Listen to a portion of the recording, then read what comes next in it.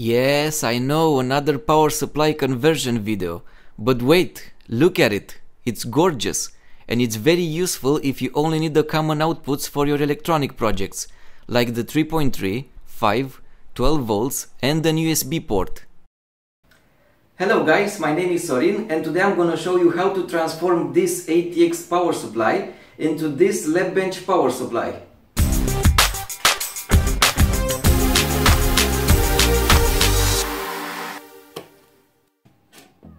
This is my old power supply. I've been using it for a few years. That's a simple switch between the three outputs and a little panel voltmeter which shows me the selected voltage. But it's not good enough for my future electronic projects. I'll make a better one from this PC power supply. First of all, we need to test it. To power it up, we just connect the green wire to any of the black wires. On my camera, the green wire looks more like a blue wire, but I will refer to it as the green wire. We need a panel voltmeter and ammeter, a rotary switch, a double rocker switch, a dummy load resistor, one LED with current limiting resistor, binding posts, an USB port, and a lot of shrinking tubes. Before you dismantle a power supply, keep in mind that it's very dangerous. Don't try this if you're not sure what you are doing. You need to wait a few minutes after you disconnect the power supply from the AC power. Those big capacitors can hold a lot of energy and they can hurt you, so they need to be discharged before you start working on it. After I've opened the power supply and disconnect the fan, I noticed there is a lot of dust inside it. I'll take it outside to give it a proper clean.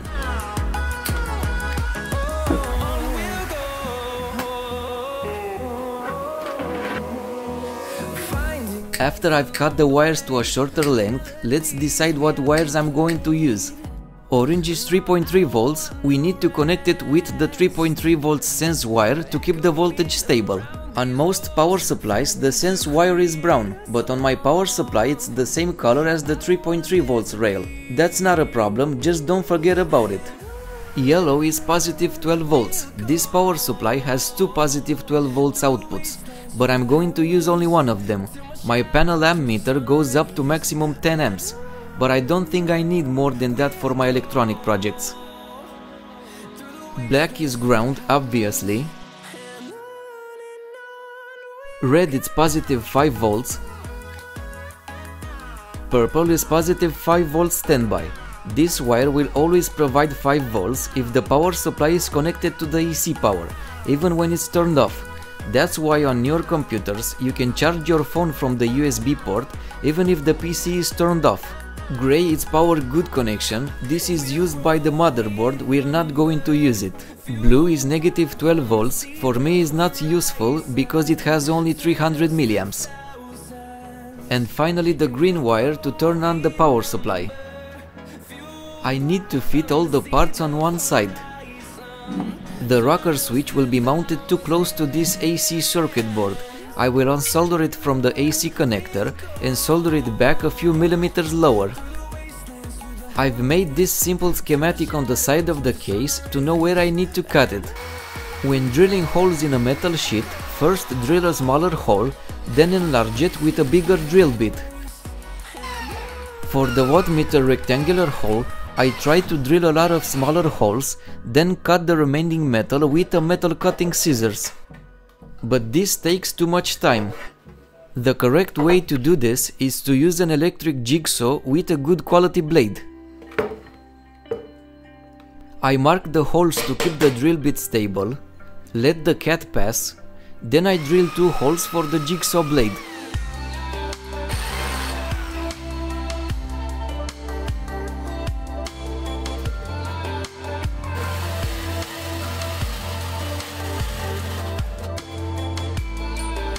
You need to clean the edges of the holes because you don't want to cut your fingers in them. Just use a bigger drill bit. For the rectangular holes you can use a small metal file. It looks good so far. This power supply doesn't have an off switch. To give it one, I need to cut one of the 2 AC input wires. On the rocker switch I'll bend the connectors I don't need and I'll cut the excess plastic. Prepare some wires and solder them to the red off switch. Then isolate them with shrinking tubes.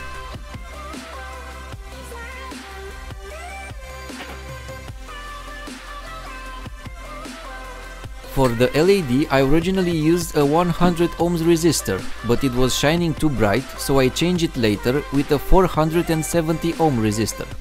Don't forget to use shrinking tubes on all the exposed wires and soldering. I'll connect the LED and the USB port to the 5V standby, so I can use the USB port even if the power supply is turned off. To keep the voltage stable, we need to use a resistor as a dummy load. I'll use a 10 watt and 43 ohms resistor. I don't want to use a lower value resistor because it will get too hot. It will be connected to the 5V rail because this output delivers most of the current. I've already tested for about 10 minutes and it's warming up just a bit. I'll use 2-part adhesive to glue it on the interior side of the case so the metal will act as a cooler. For the positive 3.3V binding post, I'll use this U-shaped connector because there isn't much room in that corner. I'll cut 3 orange wires and solder them together with the sense wire to the connector. The rotary switch will be used to toggle between the output voltages. It can monitor one output voltage at a time. I solder 4 wires to it: orange, red, yellow and purple. The voltmeter will be powered by a 5V wire and its yellow sensor wire will be soldered to the central connector of the switch. To easily make the ground connections, I'll cut 4 black wires and solder them to a 2.5mm wire. Shrinking tube. I'll prepare 3 red wires and 3 yellow wires for the other outputs. We can cut the excess plastic from the voltmeter. We keep 1 black wire for the green switch and cut all the other wires that we don't need.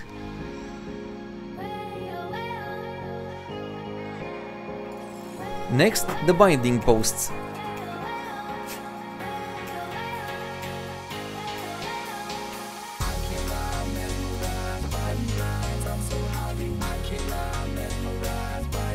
The black binding posts are too close to the circuit board and wires. I need to shorten them like this. I'll prepare a 2.5mm black wire to connect the 3 ground binding posts.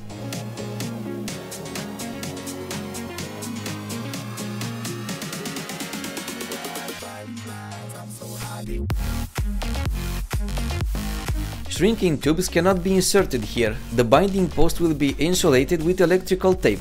I'll use a shrinking tube at the end to prevent the tape from peeling off. The positive 3.3V binding post needs to be shortened as well. I'll use hot glue for the LED and USB port. After that, I'll solder their ground wires to the thick black one.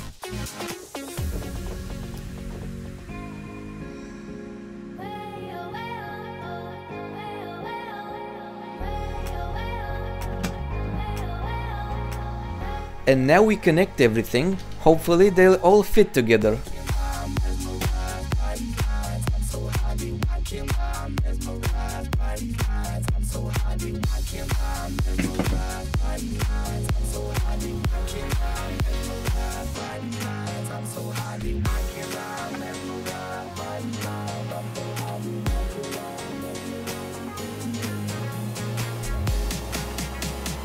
Solder the green wire and the black wire to the green switch.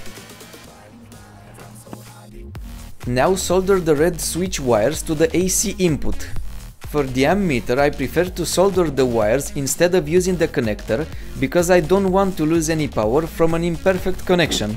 The ground wire will go through the ammeter, so it will measure the total amount of current used from all the outputs. The wattmeter and rocker switch are a bit loose, so I'll stick them to the panel with hot glue.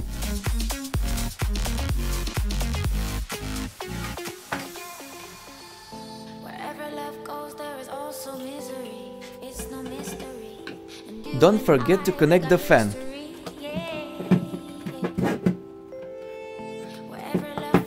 With a little muscle force, the case can be screwed back on.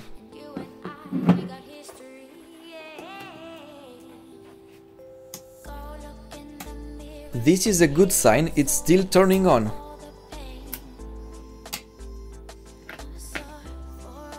The 5V standby USB is working, but it's producing only 20 mA, even though on the power supply case it's saying 2.5 amps. In the future I will probably connect a red 5V wire to the USB port and use it only for my electronic measurements, not to charge my phone. We need a knob for the rotary switch. At first I wanted to use this black one, but later on I will replace it with a smaller knob. The power supply needs 4 self-adhesive rubber pads. Apart from the side hole, the power supply is finished, just don't stick your finger in there. We also need some heavy-duty power supply leads. I'll make them from 2 banana plugs, the crocodile pliers left over from my voltmeter project, and 2.5mm wires.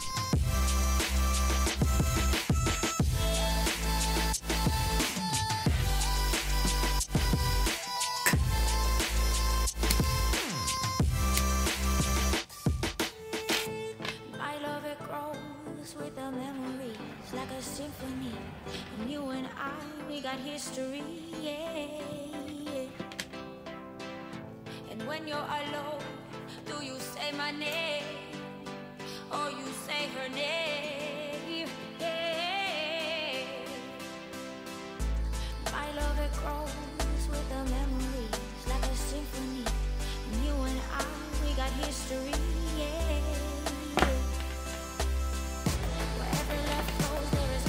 I think it looks better with this switch knob. And now let's test it.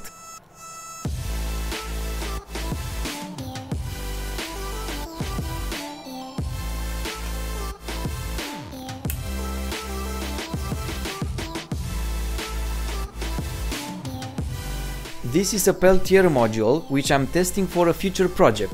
I've placed it between 2 radiators. When it's connected to a power source, it lowers the temperature on one side and rises the temperature on the other side, but it's using a lot of current. At 12 volts it's using more than 4 amps.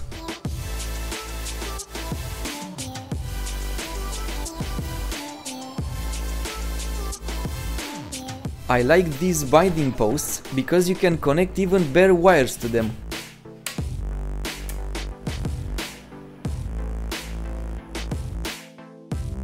If you enjoyed this tutorial, click the like button and also subscribe to my channel.